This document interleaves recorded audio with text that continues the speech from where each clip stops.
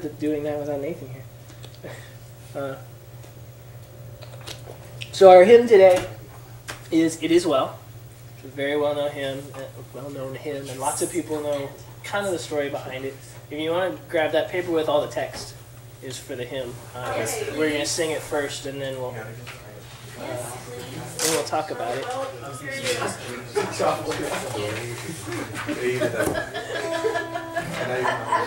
And I'm used to being able to finger pick when I play this, so forgive me if it doesn't come out quite as cool as it should. Wait, I need something.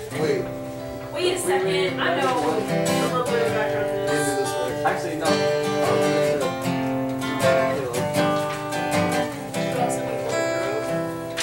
When peace like a river attended my way, when sorrows like sea billows roll, whatever my lot, Thou hast taught me to say, it is well with my soul. It is well with my soul.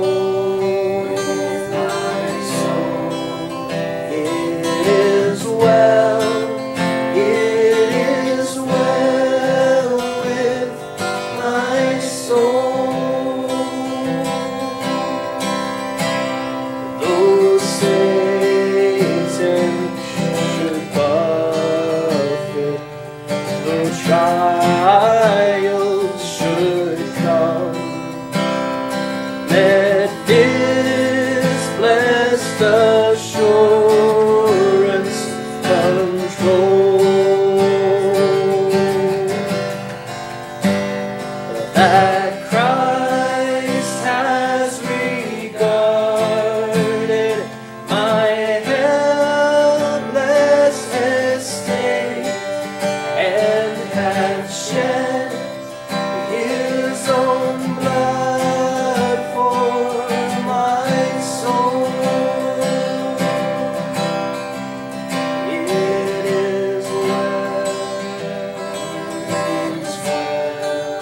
with my soul. It is well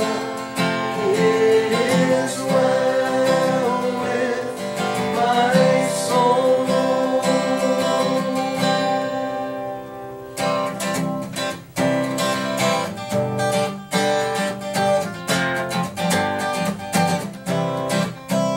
My sin, oh the bliss of this glorious thought. My sin,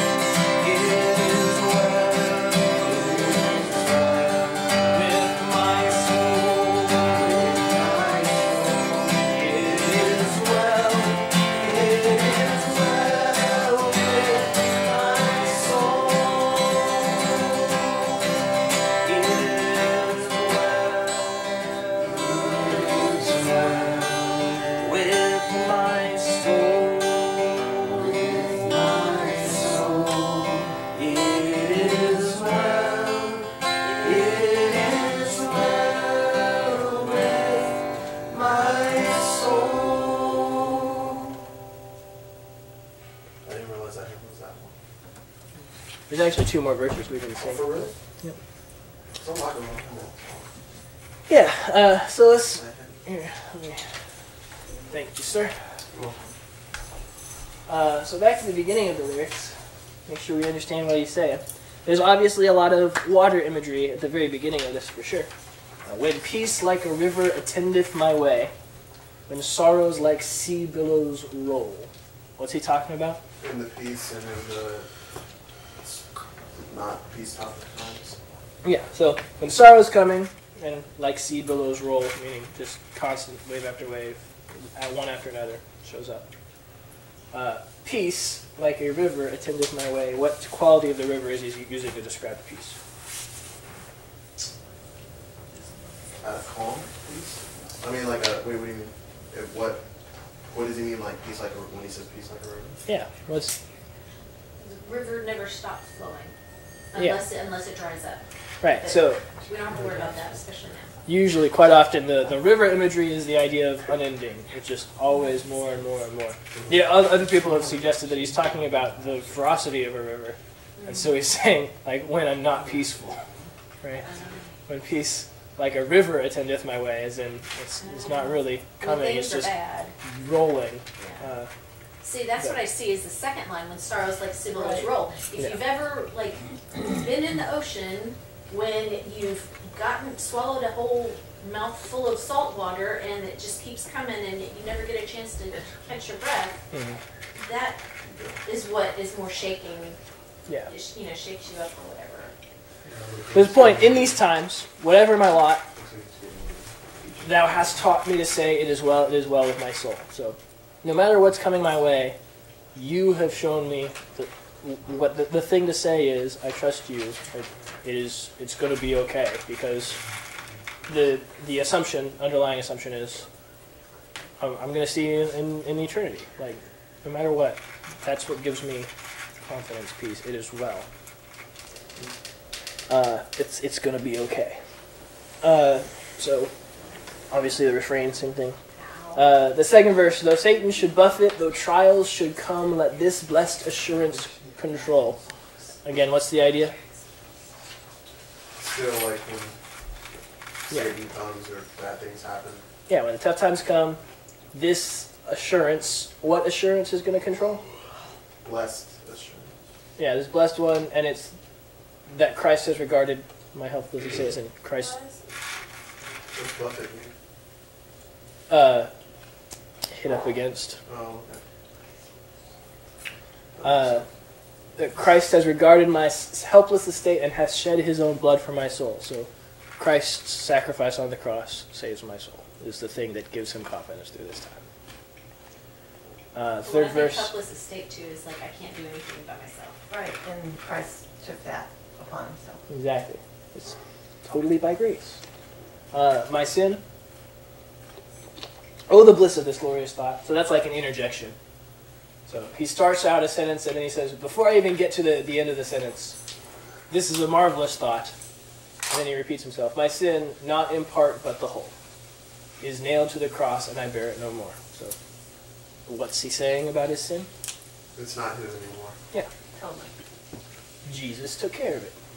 And so the response is, praise the Lord, oh my soul.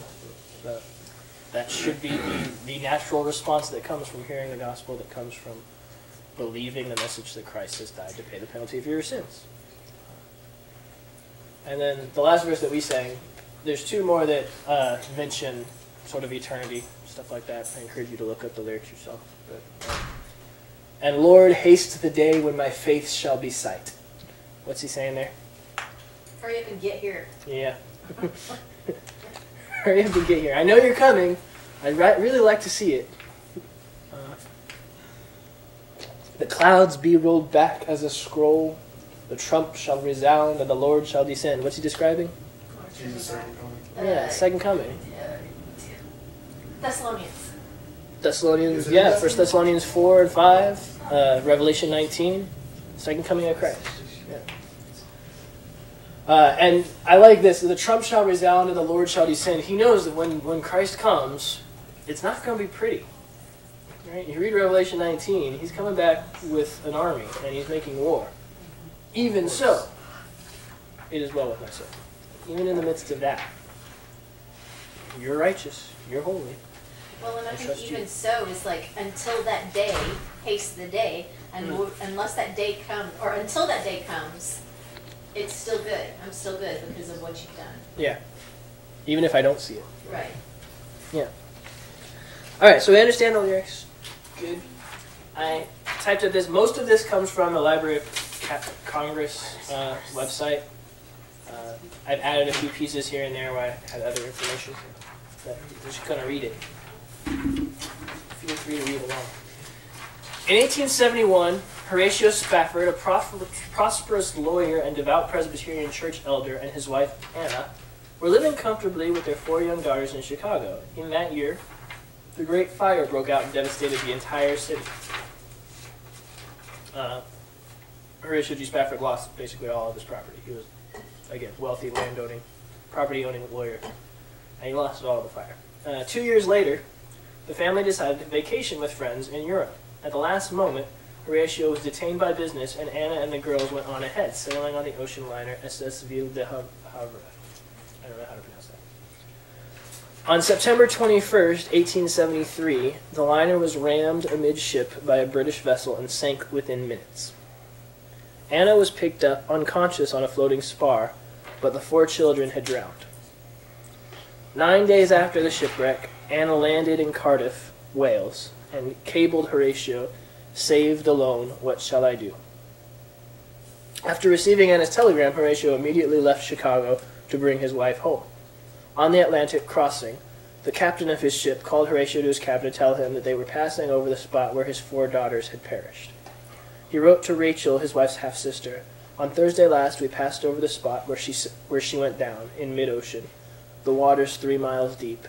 But I do not think of our dear ones there. They are safe, folded the dear lambs."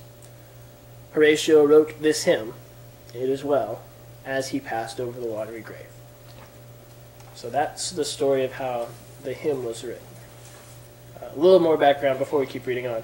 Horatio Spafford was a friend of Philip Bliss, another well-known hymn writer. We'll eventually do a couple of Bliss's hymns that he wrote the lyrics to also. But Philip Bliss wrote the music for It Is Well. So Horatio wrote the lyrics, and then Bliss wrote the music to match it up. Remember last week we talked about how hymns were often just put to some random tune that people knew. This one, the tune was specifically written for the hymn. So this is one of those ones where I would say, well, no, the tune needs to be preserved along with the lyrics because it was written specifically in accompaniment with one another, as opposed to separately. There's more to the story of Horatio G. Spafford, though. Just like last week when we talked about Come Thou Fount with Robert Robinson, talked about the controversy that surrounded his later turn towards possibly Unitarianism. Unitarianism means believing that there's one God and only one God and not 3 persons, so denying the Trinity. It's Unitarianism. Horatio G. Spafford has some controversy surrounding his later life. So picking up in the 3rd paragraph there. The Spaffords did their best to put together their shattered lives back in Chicago. In 1878, a daughter, Bertha, was born, and 2 years later, a son, Horatio.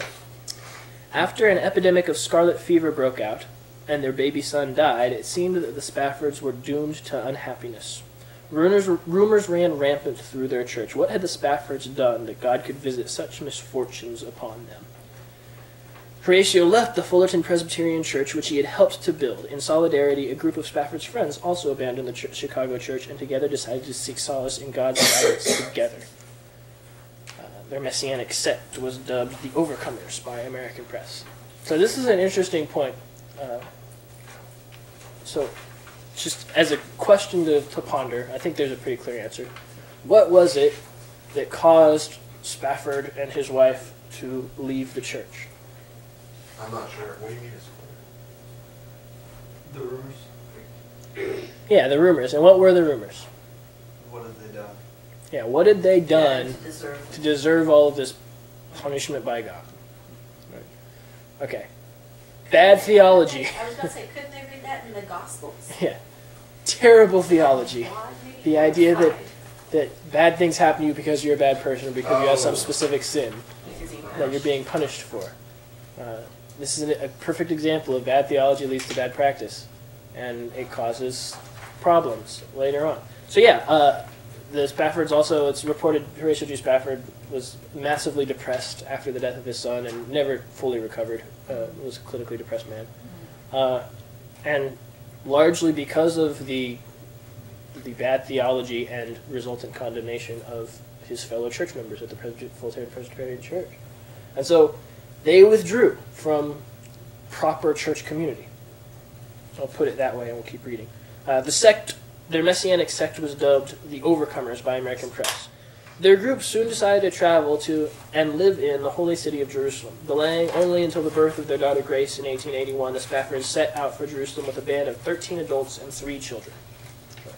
13 of them were centered around the Spaffords, and they went to live sort of a monastery kind of life. In a rented house in the old city, the group quickly adapted to their new surroundings because they had no interest in proselytizing. They were warmly received by a local community, among whom they began philanthropic work. Called the American Colony by their neighbors, they sought to live a communal life on the model of the early Christian church. Horatio continued to search the Bible for guidance and for signs of the end time when Jesus Christ would reappear in Jerusalem, although the colony was criticized and harassed by several of the American consuls in Jerusalem for their seemingly unorthodox religious life. The colony survived and thrived as a religious community. Again, that part's straight from the Library of Congress. I think some of the criticism of their unorthodox life was justified. Some of the things that came out of the American colony were very good. Some of the things that came out of the American colony were kind of strange and unorthodox in a technical sense, as in not orthodox Christianity. Final paragraph. Horatio died of malaria in Jerusalem on October 16, 1888. By the end of his life, he taught and practiced many strange and unorthodox theologies, to name a few. He believed in the eventual salvation of all, including Satan. And he believed that his American colony was playing a part in fulfilling of end times roles. Some reports even say that he believed himself and his colony to be the second coming of the Messiah. In his depression and delusion from the malaria near the end of his life, he claimed to be the second coming himself. That's sad.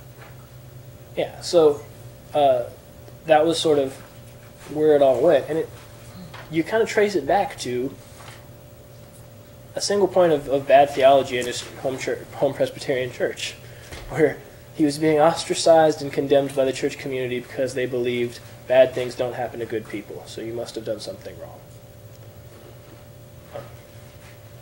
I feel like I'm essentially, so far we've just gone through and said, okay, let's ruin your favorite hymns. That's right. Part of what I'm hoping you get out of the hymn things that we're doing, looking at hymns, is realizing that the people who wrote hymns were people. And words are true if they're true regardless of who or how they write them. And in particular, if the intent behind the words at the time of writing was true, it remains true regardless of what that person does later. Isn't it Philippians? I think it's Philippians that says it doesn't matter. Like some people, because I'm in prison, they think they can take advantage of this and they're preaching the gospel. Yeah. But it doesn't matter what the The motive is the as long gospel's as the being gospel's preached. preached. Yeah. So it's the same kind of idea with this. Yeah. Sort of the silver lining within it all. But absolutely no detraction on the truth of the hymn and the amazing comfort and power it's had over the centuries. It's a marvelous hymn. It's very well written, and it contains the truth that Christ is coming. And so rest in that assurance.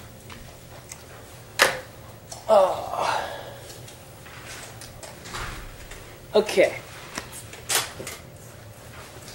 2-hour lesson. Where is my Manila?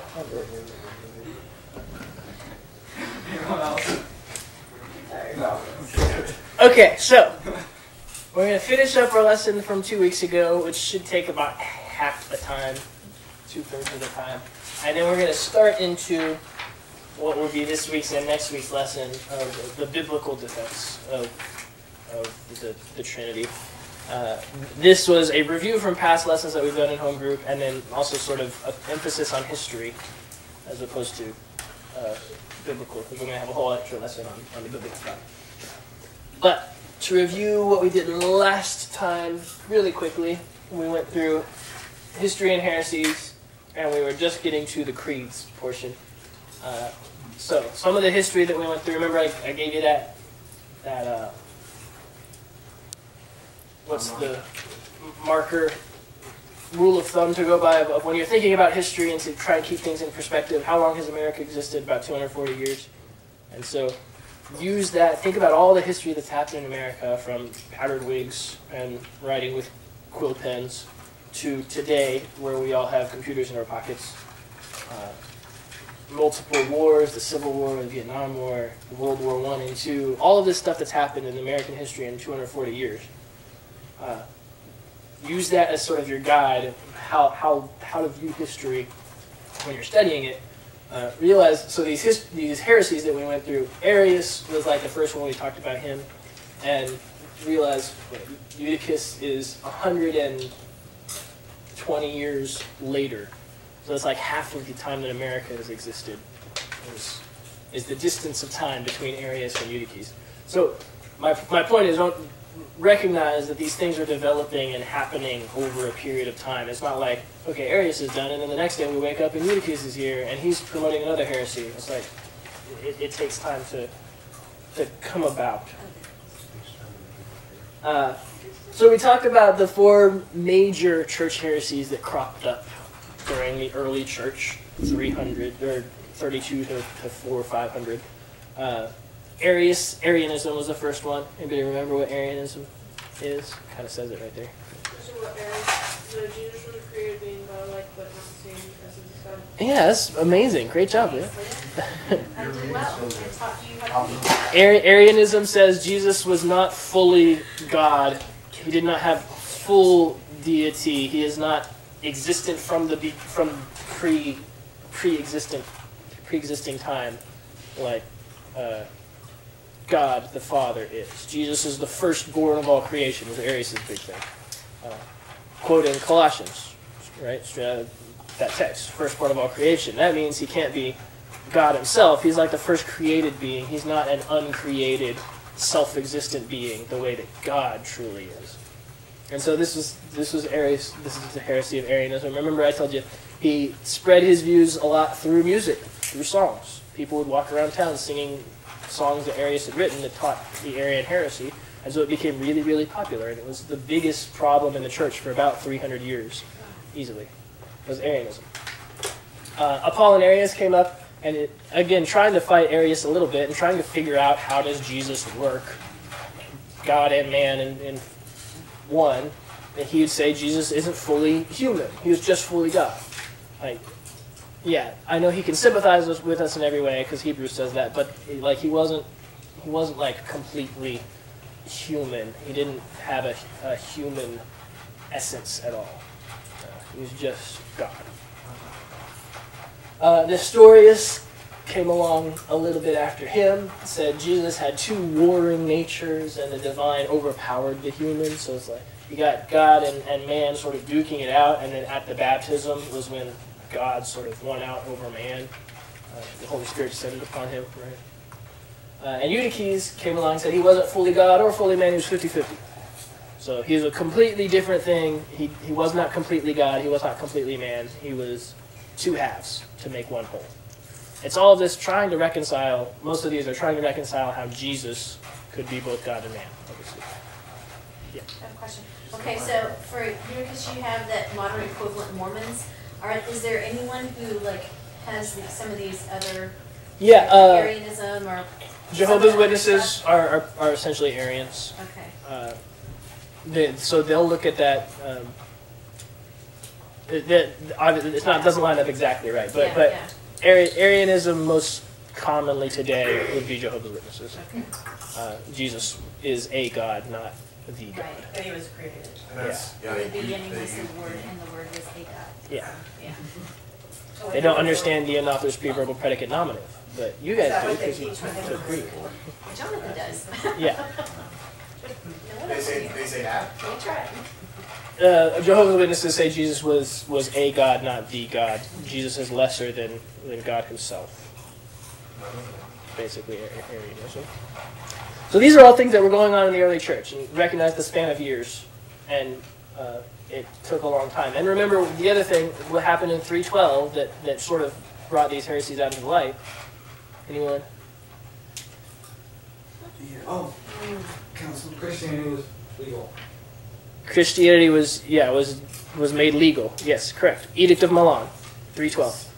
Council of Nicaea was Because 325. The Council of Nicaea was in response to Arianism, mainly.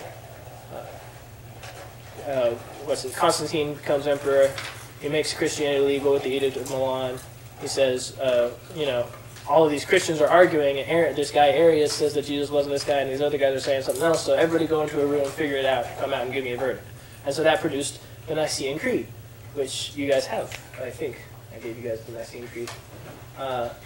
We talked about the different segments of that history, so 100 to 150, and then we kind of marched through and talked about what were they fighting the most in each of these different periods. Was there ever any research to indicate how they reached those heresies? Like, Yeah, you can read some of the, well, obviously how the heretics came up with their heresies. yeah. Usually, it was people honestly trying to figure this out. Just trying their best, reading the text, and trying to figure out how do we deal with Jesus as God and Jesus as man. And so they try to come up with answers that would make sense. And so the thing that, again, I tried to press last week was, I said last week, 2 weeks ago, was that these weren't, it wasn't a question until these questions were asked. Right? The apostles are teaching Jesus is the Christ, and Jesus is God. And everybody's like, oh, yeah, of course. And Jesus was a man, obviously, because he was walking among us, right? Yeah, of course, he was a man. But they didn't sit down and say, okay, well, now let's work out the ins and outs of how exactly he was both God and man, because that seems like a logical contradiction. They're just like, somebody asked me, was Jesus God? Well, yeah, of course. Was Jesus a man? Yeah, of course. And we move on with our lives. It wasn't until somebody came along and said, well, wait a minute, I don't like that, that doesn't make sense. You have to explain it, that they started nailing down okay, well, here's exactly how we'll articulate this truth. And so that's what the creeds were. The creeds were, everyone had this, or the vast majority of people had this understanding of the true doctrines of the church, but they hadn't articulated them. They hadn't put them into definite words. And so when somebody comes along and says, all right, well, let's try to put words onto it, and they come up with the wrong words, like Arius, the church says, well, no, that can't be right because of this. And then they would say, well, will you recant, will you agree that that's wrong because of this? If they say, yeah, you're right, you have better words, we'll fix it, then great, we have church unity, we move on with our merry lives. The reason these guys became famous is because they get confronted with that. We don't like those words. You're not picking the right words to describe this truth.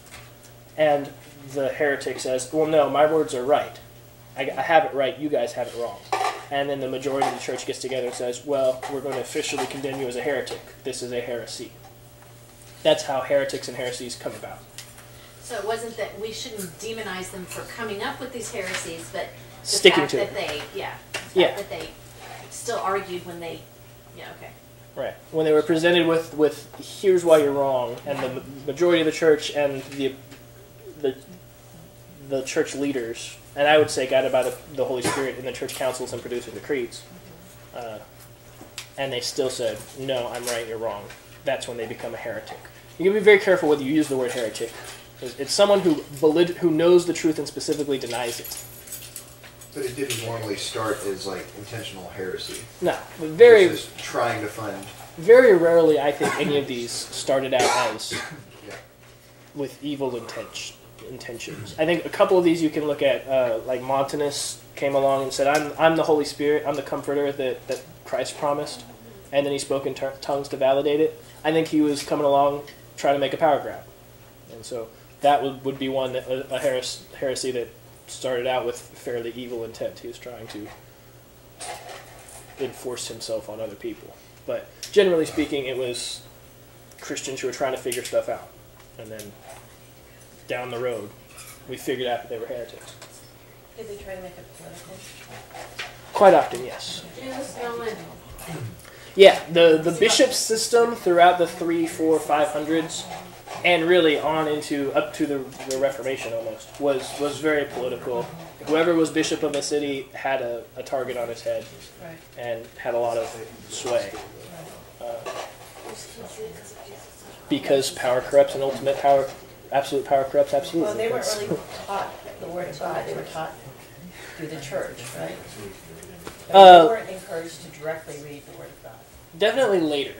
Once you hit about 700-800, Right. with the real ultimate collapse of Rome into the Dark Ages, that's when you're just taught rote Exactly. and So it's not really taught how to read the scriptures for yourself. Oh, during this time though, 100. So I'm not going to go through all of this because you can watch the video if you missed it or refresh. But during all this time, everyone's still reading the scriptures for themselves. When until you get to the theologians, Latin starts becoming the lingua franca, the main language that everyone speaks. So they stop reading the scriptures in the original languages. But it's also during this time that they develop the language, that they produce the creeds. Most of the creeds were produced between 300 and 600. And so we got through there. We finished off talking about Athanasius. And we read the Athanasius Creed, which you have in the back part of that staple gun. Yeah. Where does the Gutenberg Bible fall into this timeline? That's like 1400, So it's late. 1600s, Okay. yeah, post-Reformation. No, not even close. Or around the time of the Reformation. Okay. Right. This is where we stop. So these were the councils and creeds that they got together and produced during this time. So you had Nicaea first, 325, and that was all about Arianism. That was, this guy is saying that Jesus is not fully God. How are we going to combat him? What is the right answer? And so that's where you get the Nicene Constantinople Creed, which is second to last page on here.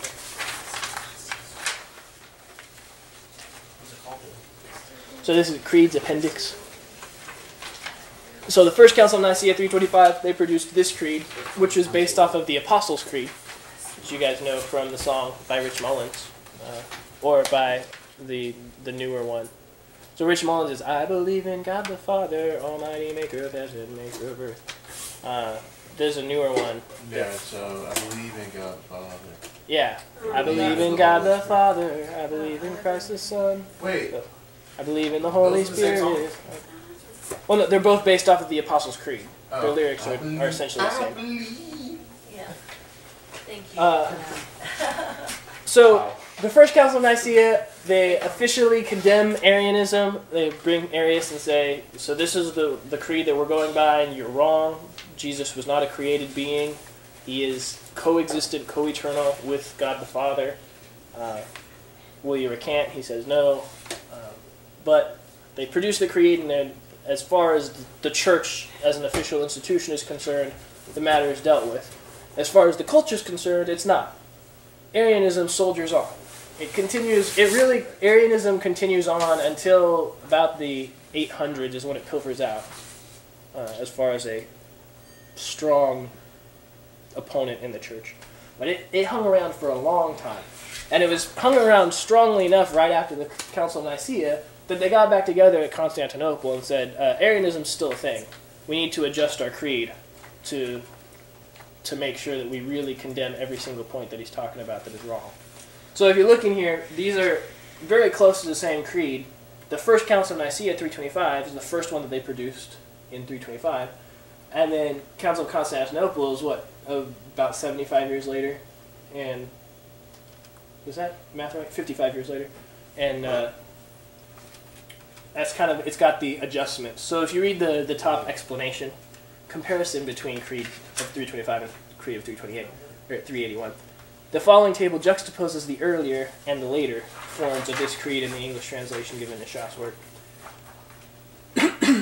which indicates by square brackets the portions of the 325 text that were omitted or moved in 381.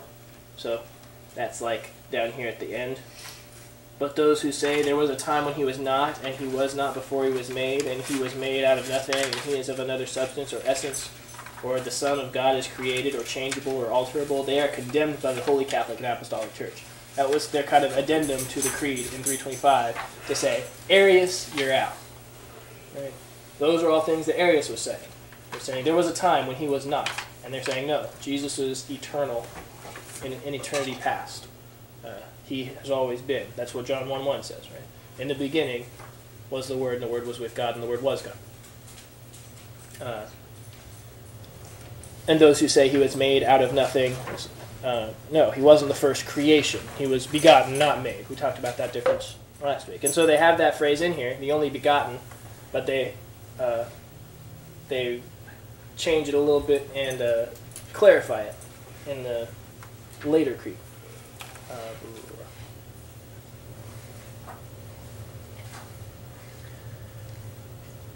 So you can read those and compare for yourself. They also clarify a lot of the human part of him. I say part. That's not really proper language to talk about Jesus, but the human nature of Christ. But he was crucified under Pontius Pilate and suffered and was buried, and on the third day he rose again according to the Scriptures and ascended into the heaven and sitteth at the right hand of the Father. From thence he shall come with glory to judge the living and the dead. They're adding in these sorts of things to let you know he was a literal human being who walked on the earth and died in a physical sense. Pontius Pilate crucified him, that sort of stuff. So you can compare those on your own time. Constantinople is also when Apollinarius comes along, so the idea that he wasn't fully man, just fully God. That's why they're adding in those phrases in 381 to combat Apollinarianism. That's kind of funny because Arianism and Apollinarianism are like exact opposites. One says all God, the other one says all man. Yeah. Pretty much. Pretty much, yeah. Yeah, and it's Apollinarius is coming along and he's trying to combat Arianism, but he goes too far. He overcorrects. So these are the 7 Catholic councils, is how some people will say it. These are the councils that almost all Protestants and Roman Catholics agree on. They don't have any contention over the decisions of these councils. It's not quite as clear-cut as these were the 7 major ones, and they knew that these were going to be the 7 official councils when they were having them. That's sort of how it gets taught a lot, but it's not quite that way. These were people were getting together. It's not like every single person in the church or every major bishop was there, but a lot of them were. The majority of them were there at these 7. They had other councils interspersed in between here where other decisions were made that are not as widely recognized today. It's these 7 are the ones that most everyone agrees with, except for the Eastern Orthodox, which would dispute the 7th, Nicaea II. They don't like the iconoclasm, the idea that we need to tear down icons, and they're very much into icons. So, I think that's a good little chart that summarizes it. I did not make that. I stole it from one of my professors. Nice little summary of the 7 major church councils. Last thing is, so what conclusions did they come to? First of all, you got the creeds. How do you know what conclusions they came to? They came to the creeds. You can also read, they recorded a lot of what happened in the councils. If you have the time and you are interested, you can read a whole lot about what was happening in the councils for free on, if you just Google Apostolic Fathers. I went through and downloaded them all. I think it's ECCL. Oh, you told us about that one. They're cool. Yeah.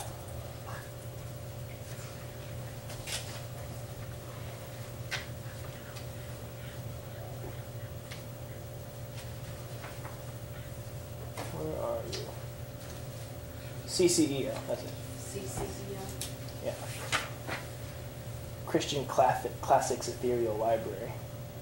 You can go and browse Serial. authors. These are lots of different authors, but also you can read the Church Fathers right there. And these are like all of the writings. Ante-Nicene Fathers, meaning anti meaning prior. So before Nicene, these were the Church Fathers who were writing things against different heretics. And so it's split up a lot, similar to the history that I split it up for you here, first century, second century, third century. Post-Nicene Fathers, so Augustine is the very big one for post-Nicene, Chrysostom is another. Nicene and post-Nicene Fathers, here's kind of the lesser post-Nicene Fathers. But the 7 ecumenical councils, you see that last one? Volume 15 or 16? It's green. That's before the councils. So the 7 ecumenical councils is the one that talks a lot about what they were doing at these 7 councils and details a lot of their writings and the arguments that they were having. So it's a whole volume. If you read it in print, it's like that thick. So you can go get all the info you want on these guys if you so choose. But we'll get back to this.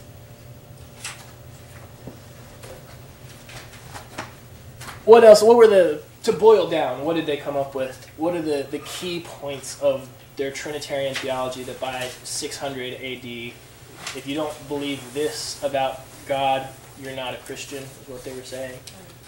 A few key points. First of all, conclusion 1, there's 3 qualities that you have to affirm about God. The 3 qualities are unity, diversity, and equality. So, unity, meaning there is one God. And the language that they came up with is essence. We're going to talk about that in a second. That's this one. Unity being that there is one God. One true being that is self-existent, eternal, creator of the universe, sustainer of all life, God. There is one of those. There's not multiple of them.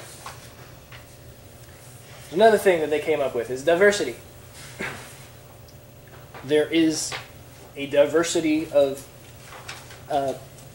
persons within this one unity, this one essence, God. The persons are Father, Son, and Holy Spirit. So those are 2 of the qualities, unity, diversity, and finally equality. All 3 of these persons within this essence of God are equal in authority and power. Right? The Father isn't like higher or better than the Son.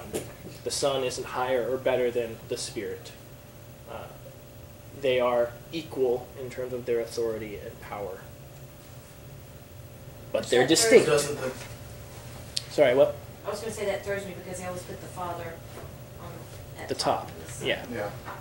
And we usually number them, the first person of the Trinity, the second person of the Trinity, the third person of the Trinity. That's just to differentiate them, Right.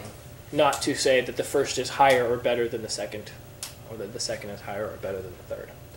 And so this is a nice little graphic, again, not my original work, but sort of the heresy that comes from denying that quality.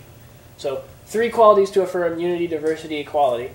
And then the 3 heresies to deny that sort of come out of this. If you deny the unity, you end up with tritheism. If you're saying that there's more than one God, you're saying that there's multiple gods, you're going to end up a tritheist. You're going to say that there's 3 distinct gods. And that is inaccurate. That's a wrong way to talk about it. There are not 3 gods. There is one God. There are 3 persons. We're going to talk about God, essence and persons in a second. Equality. If you deny equality, you end up with subordinationism. One of the 2 persons is subordinate or less than the other person, right? You end up making one of them weaker or not quite as godly as the other 2. And if you deny the diversity, that there are 3 distinct persons, you end up with modalism. One God and 3 persons, but we're going to say those 3 persons are 3 manifestations of the same essence God. that show up at different times, right? So remember the modalism, the analogy for modalism that I showed you that so many people use that is kind of a bad one is the ice, water, and water vapor.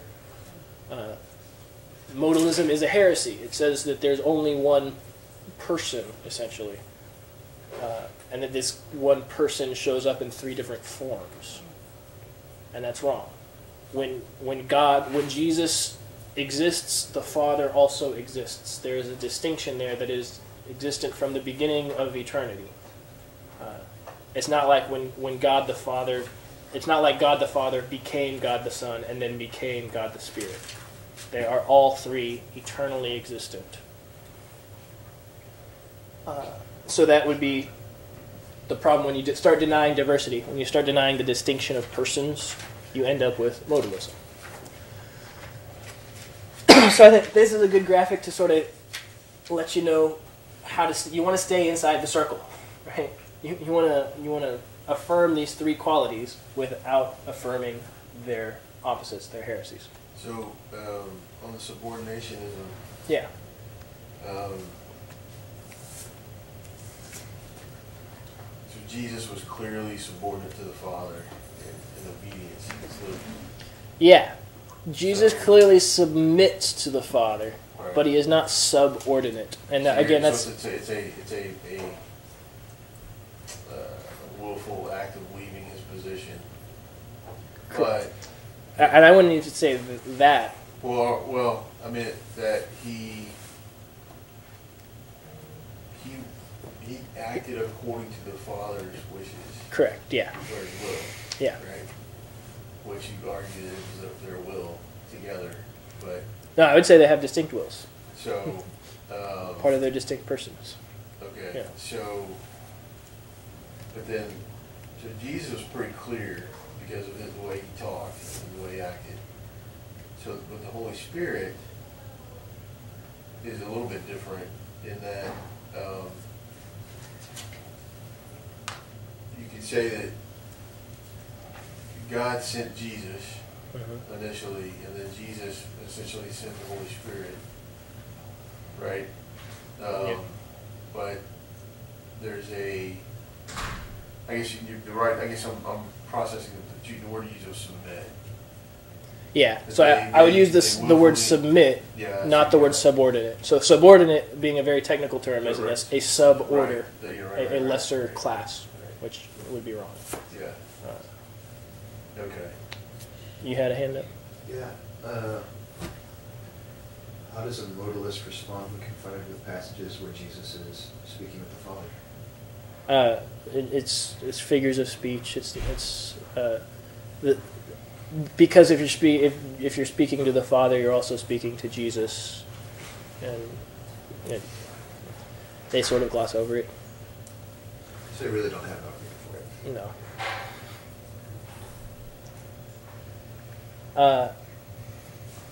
This is another sort of conclusion number 2. So the two main conclusions that by the year 600 we've come out with. One is these three qualities to affirm and three heresies to deny. The other is the right language to talk about the Trinity. And the right language is three essences. Excuse me. Scratch that. Three persons, one essence. So the exact opposite. Three essences is wrong. Do you know I'm going with three essences? One essence, three persons. So the three persons are the Father, the Son, and the Holy Spirit. The one essence is God. We don't have that one. Word, no? Nope.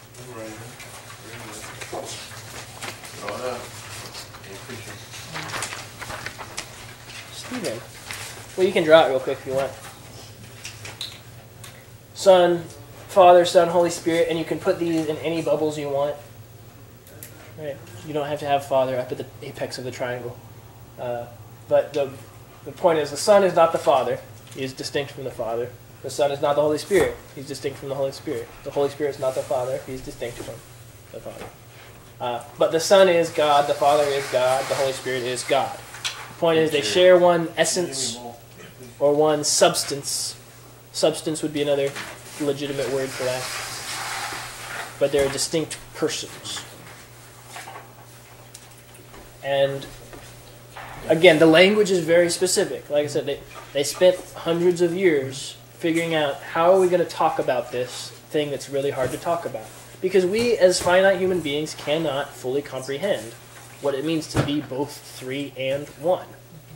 It just does not compute. 1 plus 1 plus 1 is 3, not 1. Right? Unless you're God.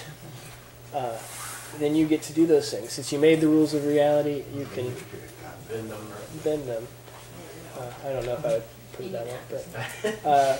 But yeah, that God is this being, one essence, 3 persons. So if anything that you walk away from this whole study of the Trinity that's going to be, 4 or 5 weeks long, at least, remember that. The way you talk about the Trinity, one essence, 3 persons.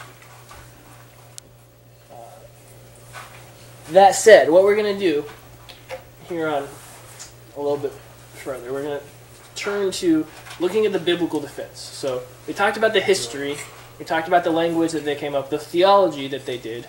Right? Talked about. Remember way back we talked about how we do theology. You observe all of the evidence and then you systematize. And so that's what they did.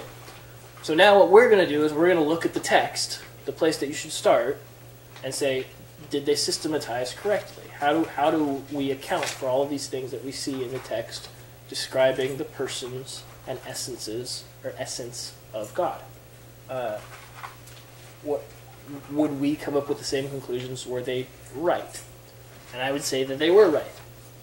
I'm going to go in with that presupposition. But trying to divorce yourself from that for a little while you're studying the text and over the next couple of weeks and see if their conclusions were correct based on the Bible.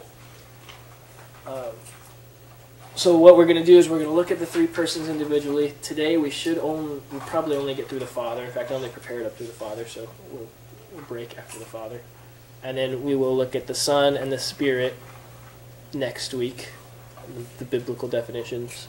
And then we will look at the biblical places where we can defend Trinity showing up and look at some problem passages. So what about this place where it says God is one? Or what about this passage where it says there is one mediator between God and man, the man Christ Jesus?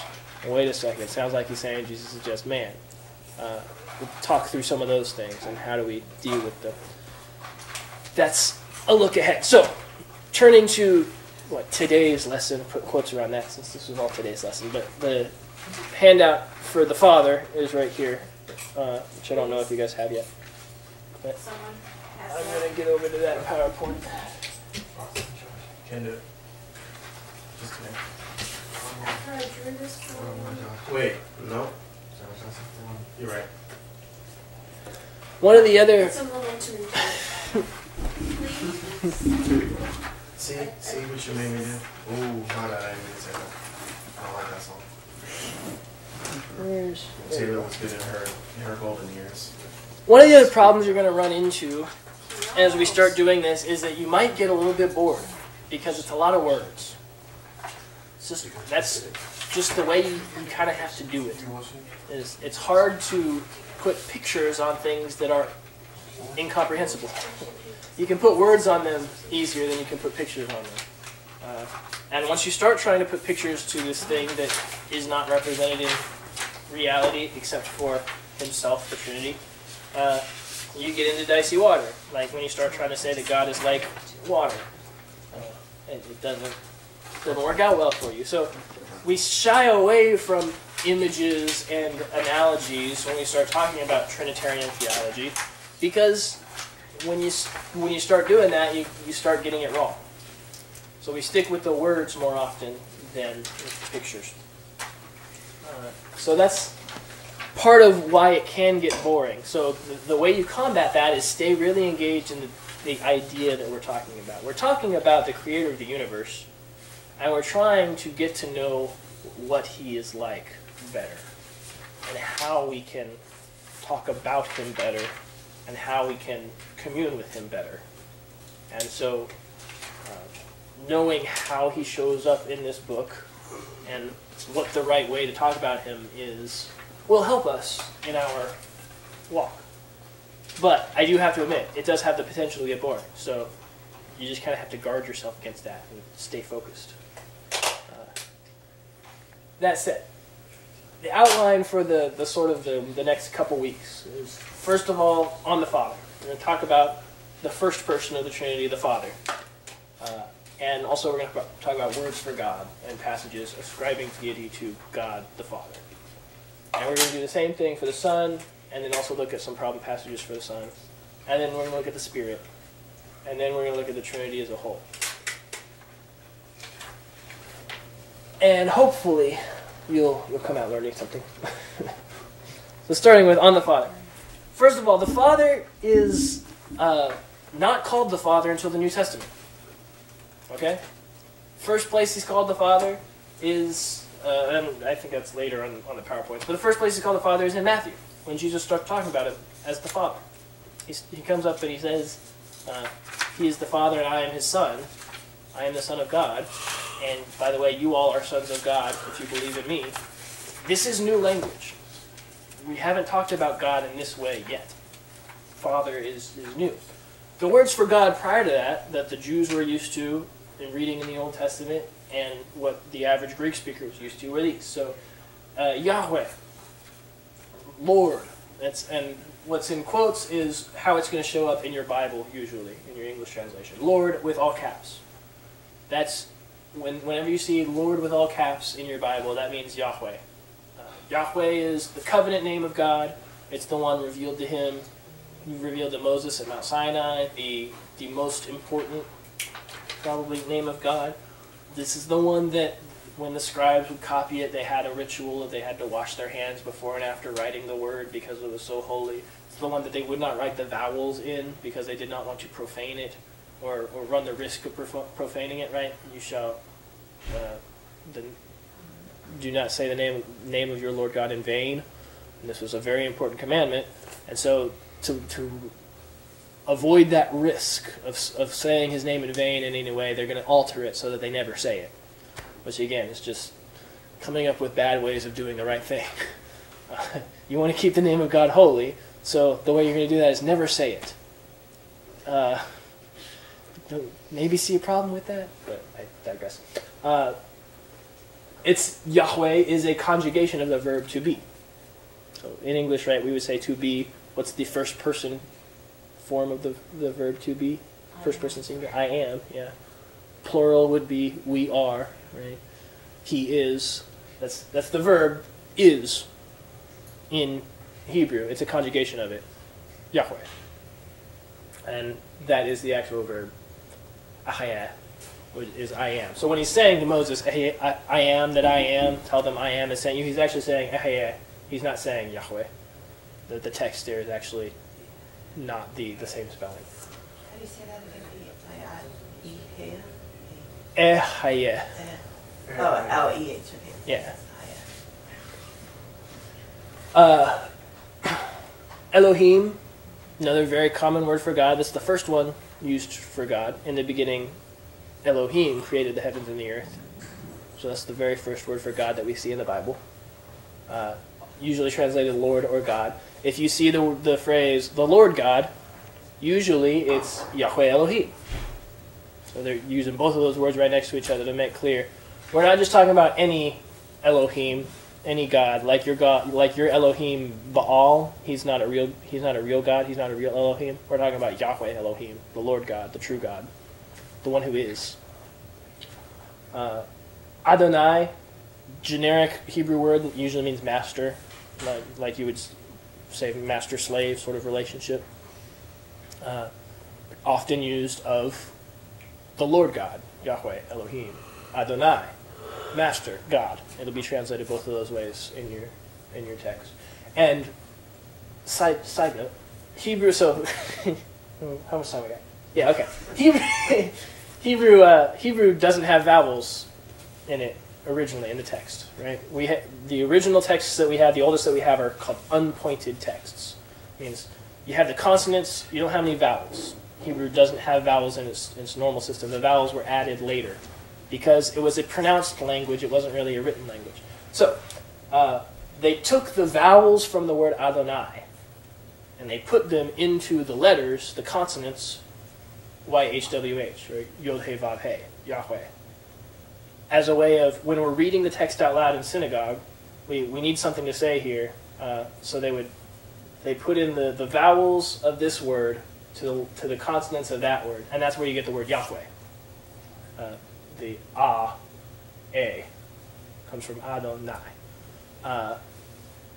And without knowing Hebrew, it's harder to explain that, so take my word for it at that point. But again, they're trying to keep the name pure, and they're just doing it the wrong way. So I find so kind of funny, but also relatable. We do that so much. We put up these barriers, make up these rules to better worship God, to better keep His commands, and they end up getting in the way for us ourselves. And we start putting emphasis on the rules that we make up, not the rules that God made up. And keeping those clear is a good practice. Always checking yourself and saying, is this a rule that God actually gave, or is this a rule that I made up to help me keep a rule that God gave? Which one are you enforcing on yourself, and which one are you enforcing on other people? And is it getting in the way of your worship of God? And if so, ditch it. I think that's an example of what happened with this word, Yahweh. He said, remember this name, don't use it in vain. And they said, all right, we're going to keep it real separate. And they ended up just messing it. Yeah. They ended up separating themselves from God along with separating themselves from the Word. El is another really it's shortened form of Elohim. Elohim is actually the plural of El. But Elohim is always used as a singular, even though it's a plural form. It'd be like if we said sheeps, but we meant singular sheep. Like octopus. Yeah. Sort of. Like octopi would be. Oh. Or octopuses. Like moose. Moose. So that's meat. Moosin. Yeah, if I said geese. El is also a common prefix and suffix. So, for example, Israel.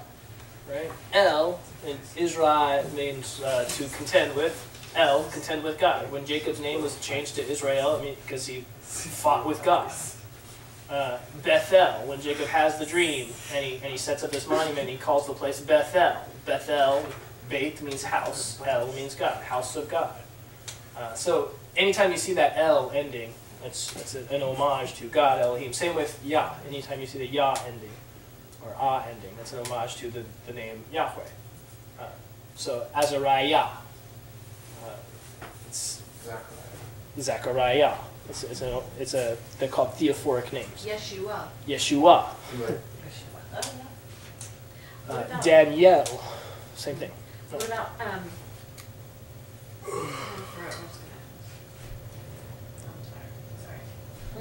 It's okay. If it comes up, just stop me. Okay. So anyway, these are all the Hebrew words for God. Notice none of them are Father. Oh, Bab-el. Babel? Is that? Bab.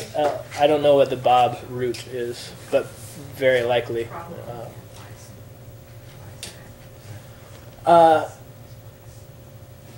In the New Testament, your main words are kurios, which means Lord. Again, that's kind of kurios is the equivalent of Adonai. So this is the Greek, that's the Hebrew.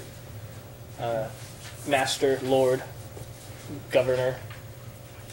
And theos, which is kind of your plain Jane word for God, much like Elohim.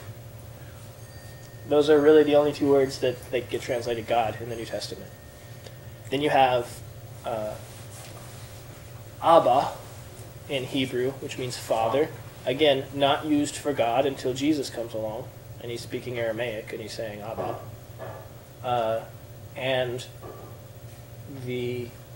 what's the Greek for God? Pater, Father. That's what it is in Latin. Yeah.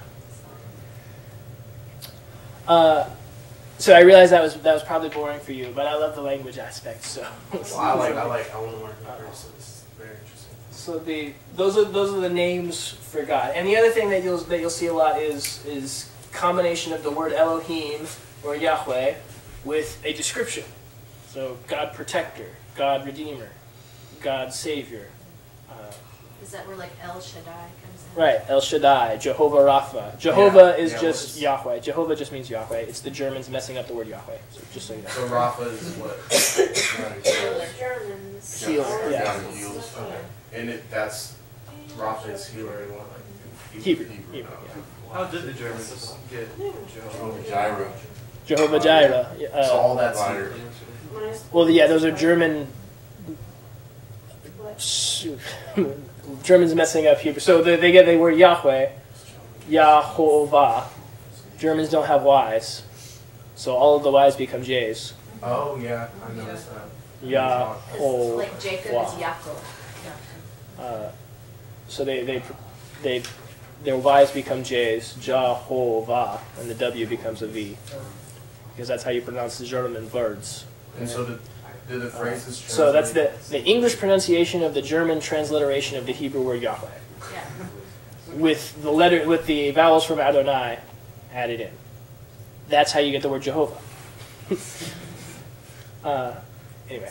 So the phrases translate into like other like because I've heard like for like maybe like a song or something and like it says all these phrases and then it's like I remember it says one of the phrases and then it says like strong tower and I'm like, so is the phrase that it said before that equivalent to strong tower or is that just one of? I have to hear the lyrics that you're talking about to say for sure, but probably would be my guess. Rapha is healer, right? Yeah, Rapha means to heal, not to fall. So the point of this is how they used to talk about God.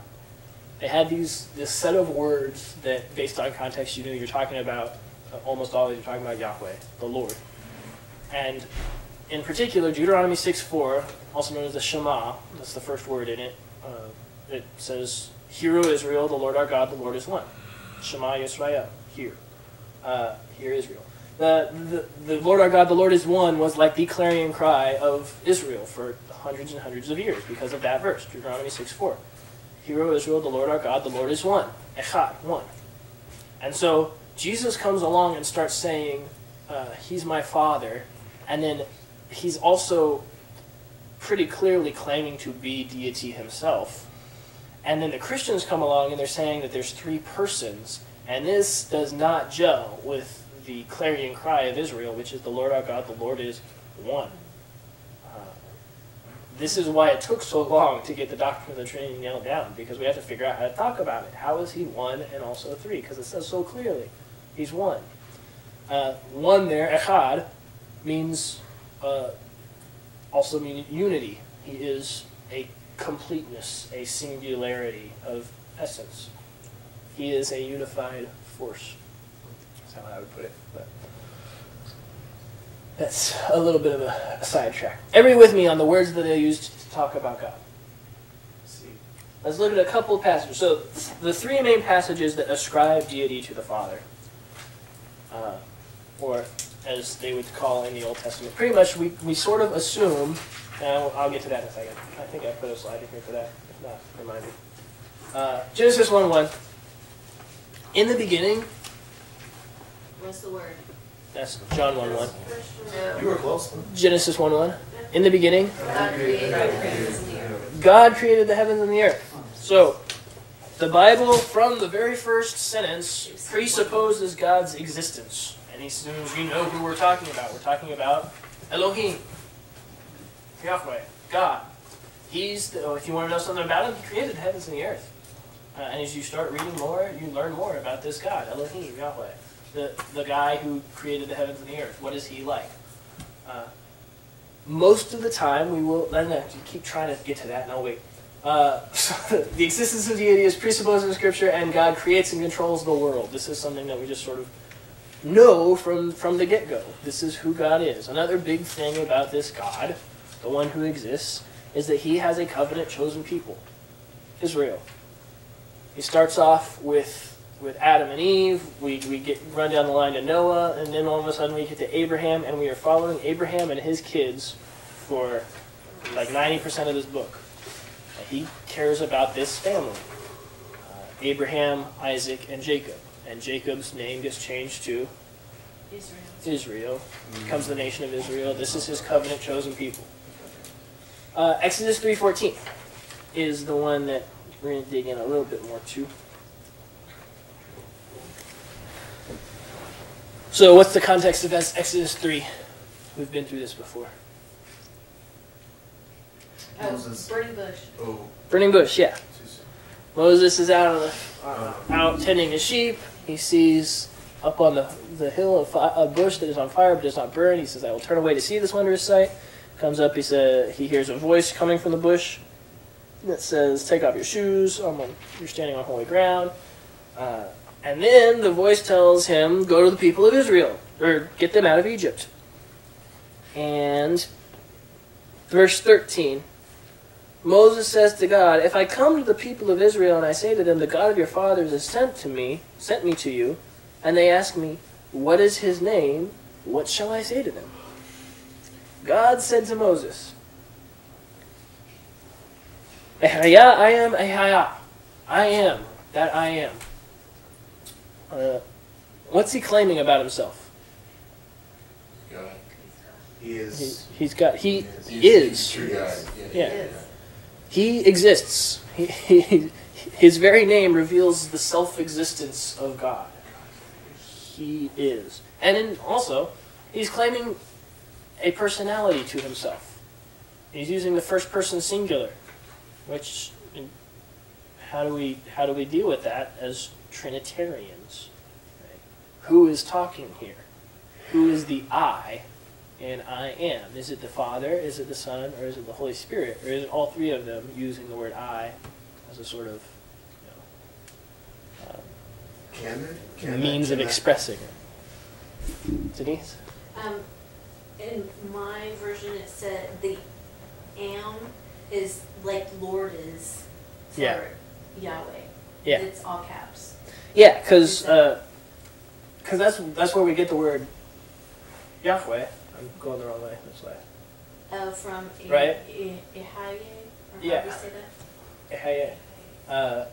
It's a conjugation of the word to be. Okay. So that's Okay. you should see I am who I am as like they'll render it as a proper name because that's where we get Yahweh from, is from this interaction. This is when we learned to call God to be verb. I am. Well, and I kind of always have seen that as who was, who is, and who is to come. Yeah. I just am. Yeah. I've always been here, I always will be here, and I'm here right now. Exactly. Yes. He's covering his self-existence. All of the Yeah. tenses. All of the tenses. Like, you were saved, you will be saved, and you're being saved. That's tense. That was But, the worst part. Oh. I thought that was kind Don't encourage him. of okay. Oh, it's funny. I'm You sorry. just have It was intense, like camping. There are other passages you can turn to talk about this. The relationship between God and Israel. There's like 20 chapters in Genesis that are devoted to this, right? Tracking Abraham through Isaac, through Jacob, repeatedly promising, I'm going to make a people of you, I'm going to give you this land, and through you all the nations of the earth will be blessed. Spoiler, it's Jesus. That's how through him all the nations of the earth will be blessed. This is a key factor in God's personality, is his covenant relationship with Israel. I bring it up. He is, even in this thing, he is the God of Abraham, Isaac, and Jacob. I don't have it on there. We got time. One second. Let me.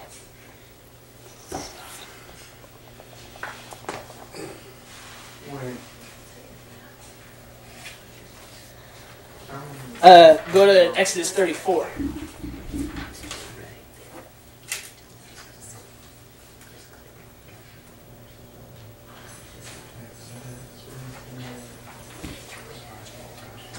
And if you're in like an electronic Bible, go to 33 because we're going to start right before 34. Okay, so what are we looking at? I'm sorry. 33 verse 17. Book? Exodus. Exodus 36. So this is the same character, right? Moses talking to the same character, God. A little bit later in the same book, Exodus. What else happened in between? Right? Chapter 3, he sends them to get the people of Israel from Egypt. What's happened in between? Give me a quick summary. Between when? Exodus 3 and Exodus 34.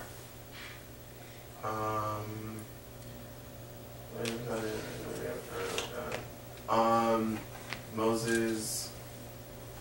Oh, so God. Okay, so then Moses goes to the people. Moses goes, gets them. They have the whole plague situation. Mm-hmm. You have the angel of death. You have the institution of Passover. You have the Exodus, what the book's named for, right? Leaving Egypt, crossing the Red Sea, coming to Mount Sinai. Chapter 32 is the famous golden calf debacle. Oh, yeah. Right? He comes up on the mountain, goes back down, comes back up, goes back down, comes back up, gets the law, and while he's doing that, they're down on the base camp having a party and creating their own god. And then breaks the tablets, comes back up onto the mountain, and God gives him a new set of tablets, and that's 33, 34. So, end of 33 is when God is getting all angry, and Moses says, look, you've promised to take these people to the promised land, so you're going to have to keep your word, God. And God says, okay, you're right. Because of who I am, I'm going to do that. Starting in verse 17. We'll start in verse 14, actually. So. Of Exodus? Yeah, Exodus chapter 33, verse 14. Oh. God says to Moses, my presence will go with you, I will give you rest. And he said to him, if your presence will not go with me, do not bring us up from here. For how shall it be that I have found favor in your sight, I and your people? Is it not your going with us, so that we are distinct, I and your people, from every other people on the face of the earth? Isn't it you being with us that makes us a people? We get our identity from you, God. And the Lord says to Moses, verse 17, this very thing that you have spoken I will do, for you have found favor in my sight, and I know you by name. Moses said, please show me your glory. And he said, I will make all my goodness pass before you, and will proclaim before you my name, Yahweh. And I will be gracious to whom I will be gracious, and I will show mercy on whom I will show mercy. But, he said, you cannot see my face, for man shall not see me and live. And the Lord said, behold, there is a place by me where you shall stand on the rock. And while my glory passes by, I will put you in the cleft of the rock, and I will cover you with my hand until I have passed by. Then I will take away my hand, and you shall see my back, but my face shall not be seen. Whole bunch of stuff you can dig into with this passage. He's talking about God is talking about making his presence pass before Moses. His goodness and glory. And while he's doing it, he's saying, I will be gracious to whom I will be gracious, and I will show mercy on whom I will show mercy. He's making a proclamation about his sovereignty and his will. He's allowed to do what he wants. That's what he's saying. If I want to be gracious, I get to be gracious. If I want to show mercy, I get to show mercy. And I get to do it on who I want to do it to. And you don't get to say otherwise. But because of you, because I love you, I'm going to do what you've said. I'm going to spare these people. I'm going to let my presence go before you. I'll be with you. But verse 34, she starts cutting the new tablets. This is where I wanted to... Chapter 34. Yeah, chapter 34. God tells him, cut new tablets, and then we'll replace the first tablets. I'm going to just be meeting with you, not the rest of the people. Verse 4. So Moses cut 2 tablets of stone like the first, and he rose early in the morning and went up on Mount Sinai, and as the Lord had commanded him, and took in his hand 2 tablets of stone. The Lord descended in the cloud and stood with him there, and proclaimed the name of the Lord, the name of Yahweh.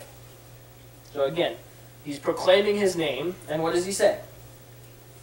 The Lord passed before him and proclaimed, the Lord, a God merciful and gracious, slow to anger and abounding in steadfast love and faithfulness, keeping steadfast love for thousands, forgiving iniquity and transgression and sin. So, how is he describing himself?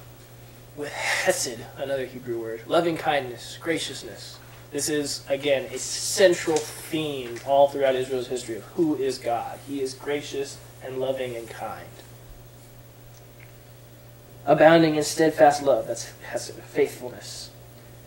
Forgiving iniquity and transgression and sin. This is essential to who God's character is, what he is like. He forgives sin.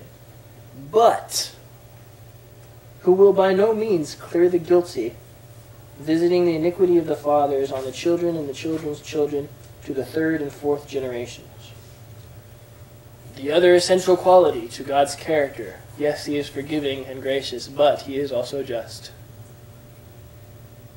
He will by no means clear the guilty, visiting the iniquity on the fathers, on the children and the children's children to the third and fourth generations. Justice must be paid. Yeah. This maybe, I know this is way off topic, but just something maybe for future reference or future question. Is that something that is carried on throughout the New Testament? Visiting the iniquity of the sins on the to the third and fourth generations. No, I don't think so. Okay, I'm just curious. I don't think so either. But I think there this are is people who believe that. I think this is a direct reference to the need for a savior. Right? He will by no means clear the guilty. Well, in a sense, now he has cleared the guilty. But why? Because the iniquity has been paid for. So he need not visit the iniquity of the father on the children to the third and fourth generations because it's been poured out on his own children, child. Back then, it hadn't yet been done. So the iniquity was visited. Like, I think the terminology that they use nowadays is generational sin. Yeah.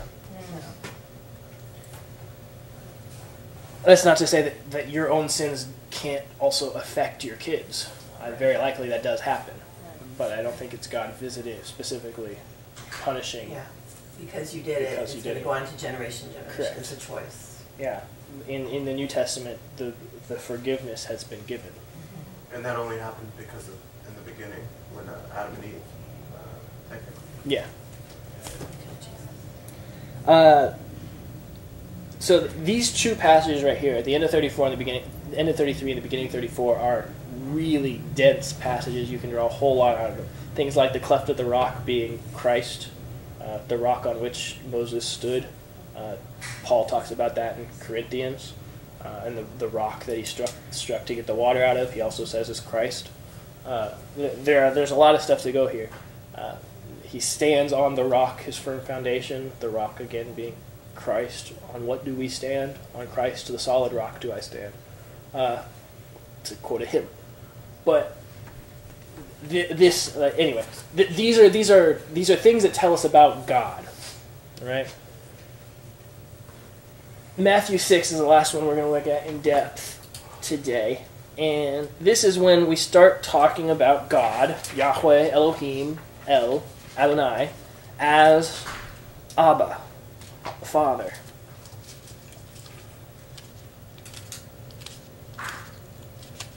Matthew, where are you? So really, do you guys have an outline of Matthew in your heads? How does it start? Matthew 1. What's Matthew famously start with that's really boring and annoying? Genealogy of Jesus, right? Abraham, the father of Isaac, the father of Jacob, the father of the 12, Judah. But note, how does it start with father? The father of the father of the father of the father of the father of the father of the father of the father of the father of the father of, and then Jesus shows up not too many chapters later saying, "Our Father who art in heaven." Matthew's doing this on purpose. He starts this off in the Sermon on the Mount. So that's chapters 5, 6, and 7 of Matthew. And this is the first time we really see Jesus preaching at all in the New Testament. It's Matthew chapter 5. And how does he start? Did I make a note on your... I guess I didn't make a note on your pages. So I'm going to start reading the Sermon on the Mount. You stop me when you hear Jesus call God the Father the first time. Starting in chapter 5? Yeah. Okay. Seeing the crowds, he went up on the mountain, and when he sat down, his disciples came to him. And he opened his mouth and taught them, saying, Blessed are the poor in spirit, for theirs is the kingdom of heaven. Blessed are those who mourn, for they shall be comforted. Blessed are the meek, for they shall inherit the earth. Blessed are those who hunger for their thirst for righteousness. Hunger and thirst for righteousness, for they shall be satisfied. Blessed are the merciful, for they shall receive mercy. Blessed are the pure in heart, for they shall see God. Blessed are the peacemakers, for they shall be called the sons of God. Blessed are those... Right there. Son. Yeah, okay, so there's the first, allusion to the idea that he's calling God a father, right? They shall be called sons of God. We've got this familial terminology now for God. Where does he actually first do it? Blessed are those who are persecuted for righteousness' sake, for theirs is the kingdom of heaven. Blessed are you when you revile, persecute you, all other kinds of evil. For you, my sake, rejoice and be glad. Your reward is great in heaven, for they also persecuted the prophets who were before you. You are the salt of the earth. The salt has lost its saltiness. How shall it be restored? You are the light of the world. The city set on the hill. In the same way, let your light shine before others, so that they may see your good works and give glory to your Father who is in heaven. So this is the first time God is called the Father in exactly that word. This is new to Israel ears. The idea that God would be our dad. And yet, it's the dominant theme throughout all of Christendom for God. He becomes the first person of the Trinity, as we call him. And quite often, we're using sort of Father and God interchangeably and not really making a distinction between the person of the Father and the essence of God.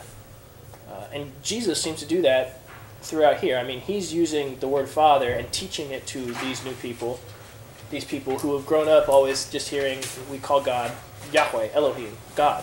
Right? That's how it works.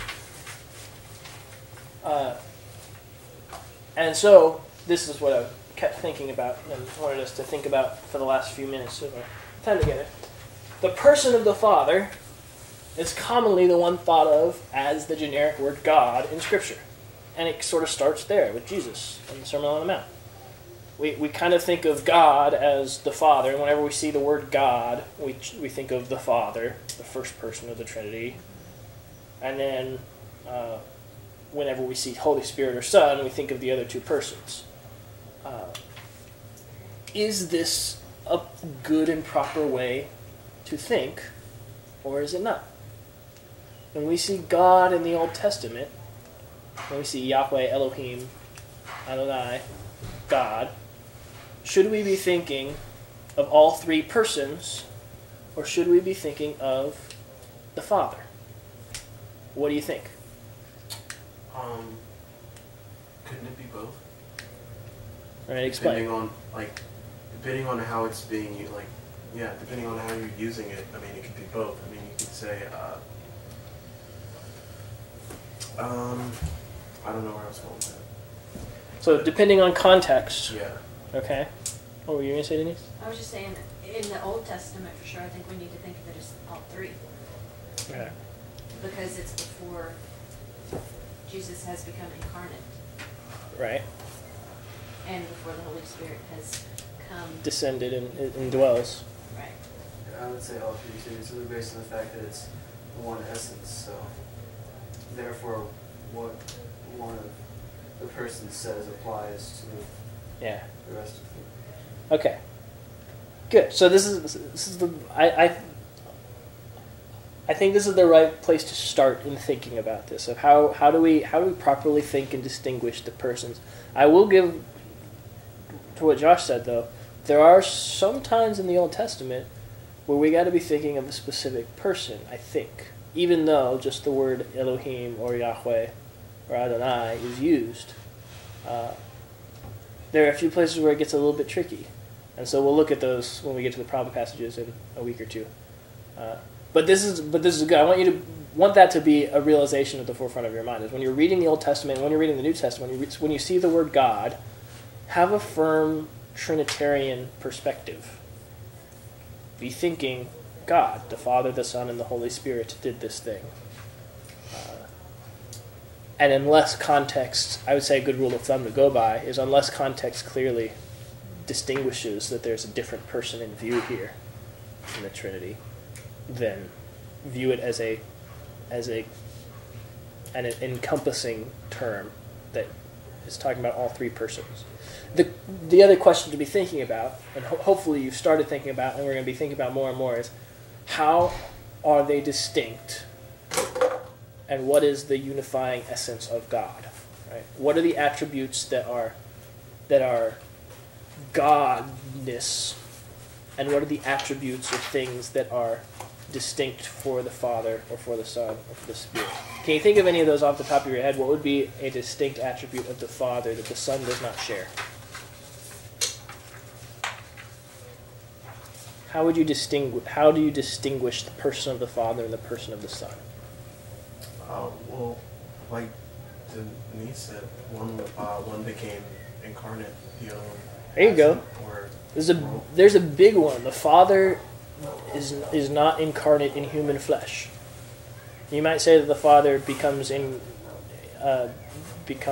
takes on physical forms, or you might not even say that. But the Son is the only one who has taken on human flesh, who has become incarnate. Good. How might you distinguish the Father from the Spirit? What is something that the Father doesn't dwell in us. Yeah, there you go. The Father does not indwell. So what we're drawing on right now is theology that we've grown up and learned, and it's good theology, by the way. But also, I always want you thinking, okay, now how do I know that? How do I know that's true? Well, let's go search the text and see if that's in there. And so, yeah, the indwelling of the Holy Spirit, Ephesians 1, Philippians 2, Colossians, all of those are passages that would support the Spirit is the one who indwells as distinct from the Father. But yeah, good. What would be a quality that all three share? Or attribute them? Holiness. Being God, yeah, okay. Holiness, good. Timelessness, yeah. Eternality. Sovereignty. Yeah, and so this eventually we'll be talking about what about the distinct wills of the Father and the Son. That's always a big question in Trinitarian theology. The Son says, not my will but thine. So that means they have the two persons that share an essence have distinct wills. How does that work? And we'll talk about that when we get there. So, hopefully you learned something, you weren't too bored. This is Trinitarian theology. If you're engaged with the ideas, it's quite compelling. But you have to stay with it, and it's easy to just sort of fall off and stop listening because there's just so many words. Mm-hmm. But I promise if I hadn't stayed up all night, I would have been paying attention. That's fine. I don't blame you. The first time I took God, Christ, Holy Spirit, I failed it, partly because I broke my ankle that semester and missed a whole bunch of classes, but also because I fell asleep in class a lot because it was really boring. So, I don't blame you at all. Next week, we'll continue with the biblical defense. We'll start looking at the Son and the Spirit. Start digging into passages.